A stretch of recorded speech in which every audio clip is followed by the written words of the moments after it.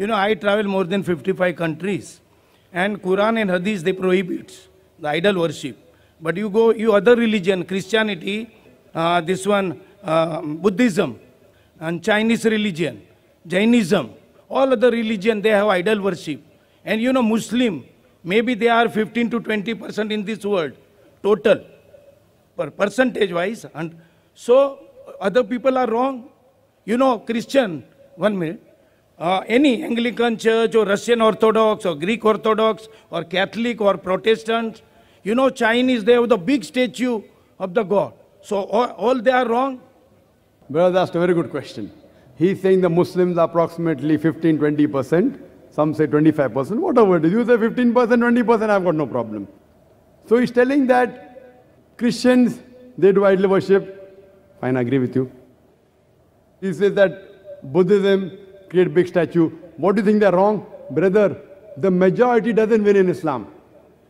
In Islam, the truth prevails.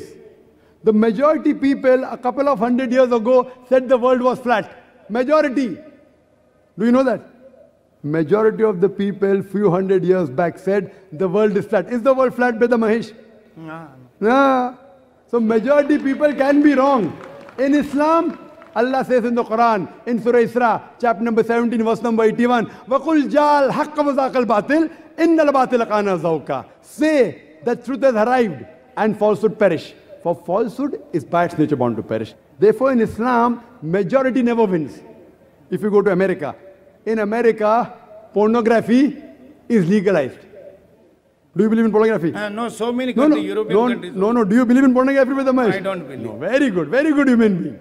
I congratulate you. But the majority people in Western world believe in pornography. So will you believe in pornography?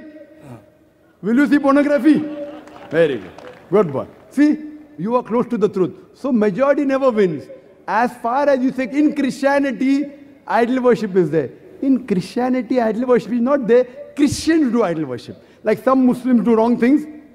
If you read the Christian Bible, which you have read the Christian Bible, I'm sure, it's mentioned in the Bible, in the book of Deuteronomy, chapter number 5,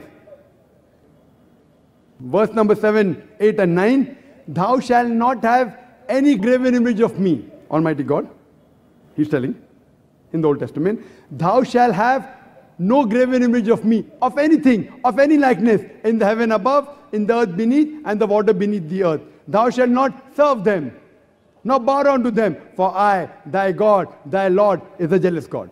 Same message repeated in the book of Exodus, chapter number 20, verse number 3 to 5, that thou shalt have no graven image of me, of anything, of any likeness, in the heaven above, in the earth beneath, in the water beneath the earth. Thou shalt not bow down to them, nor serve them, for I, thy God, thy Lord, is a jealous God. So according to the Old Testament, idol worship is prohibited.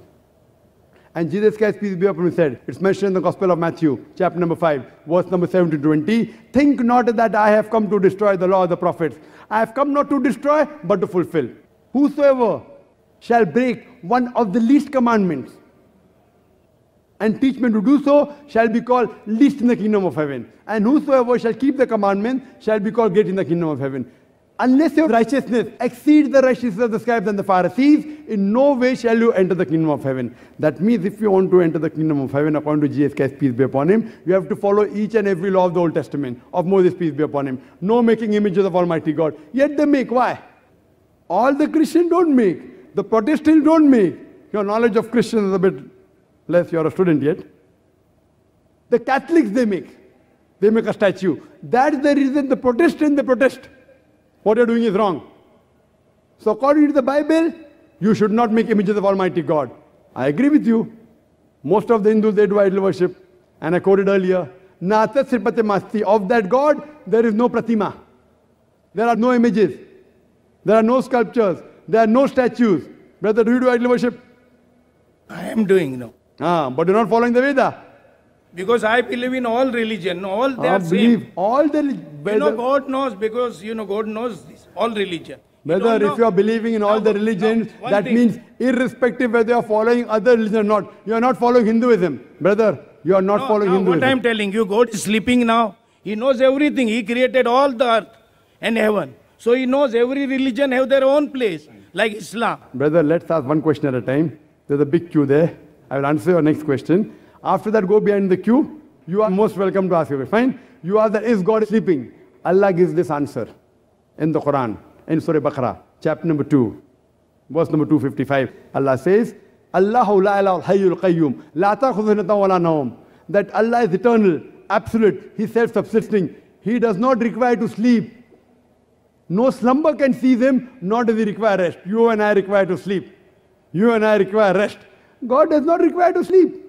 Allah clearly says in the Quran, if He wanted, He could have made each and every human being except Islam submit to the will. If He wanted, very easy, just kun fayakun. But this is a test for the hereafter. God is testing you. God is testing me. If God wants, He can easily make you not do idol worship. But where is the test? The test is, God has given you the rules. Now, do you follow the rule or not? You say you follow all the religions. You're not following Hinduism. You're not following Islam. You're not following Christianity. You're not following Sikhism. You're not following Buddhism. Buddhism, quote me any reference from Dhammapad, from any Buddhist scriptures where Buddha said, make a statue of me. He never said that. Where did He say that? Tomorrow, suppose, if any Muslim makes a statue of Prophet Muhammad, peace be upon him, if he makes a statue and calls the Muslim, I say it's wrong. The Prophet never said, make a statue of him. So just because someone diverts and does the wrong thing, whether he's in minority or majority, that does not become the truth. Buddha never said make a statue of him. So if someone is against the Buddhist sculptures, they are helping the Buddhists follow the religion. So just because they made a big statue of Buddha, that does not mean they are following Buddha. Therefore I said, if you want to understand religion, don't look at followers. Brother Mahesh, don't look at me. Look at the scriptures. Look at the Quran. Read the Veda. At least what is common, follow. What is not common, keep it aside. If you say you follow all the religions, you're not following Hinduism. You're not following Christianity. You're not following Islam. Leave aside all. I am requesting you at least follow what is common. What is not common, you can discuss later on. You are not even following what is common. Leave aside following all the religions. So the day you stop doing idol worship, then I can say at least you are following one major part of all the religions. The day you believe in Prophet Muhammad, peace be upon him, as the last messenger, then I can say you are following the two major pillars in most of the major religions. Hope that answers the question. Okay, thank you. Thank you, brother. Can we